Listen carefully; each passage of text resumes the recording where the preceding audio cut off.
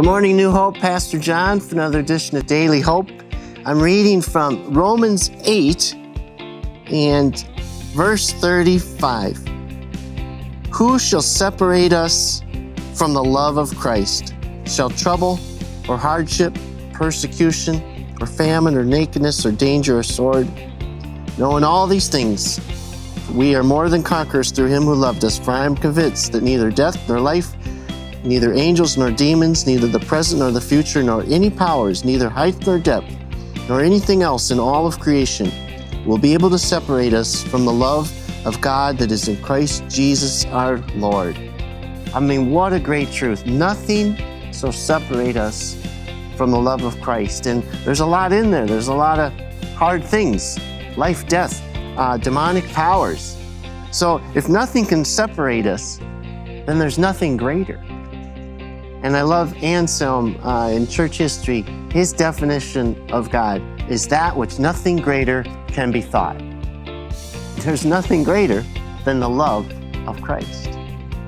And so when we go against those hard things, when we go against evil things in this world, we don't want to focus so much on those things because they're nothing compared to the love of Christ. Nothing can separate us.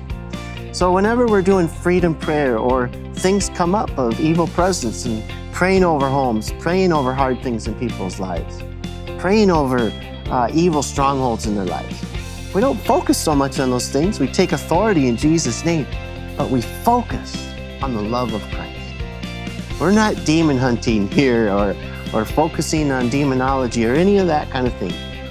We want people to have freedom in Christ, but we focus on that which nothing greater can be thought.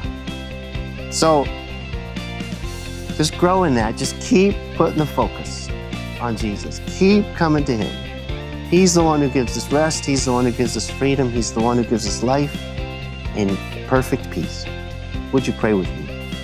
Heavenly Father, we just thank you for this awesome truth that nothing in this world, nothing in the heavens, nothing anywhere can separate us from the love of Christ if we surrender to you.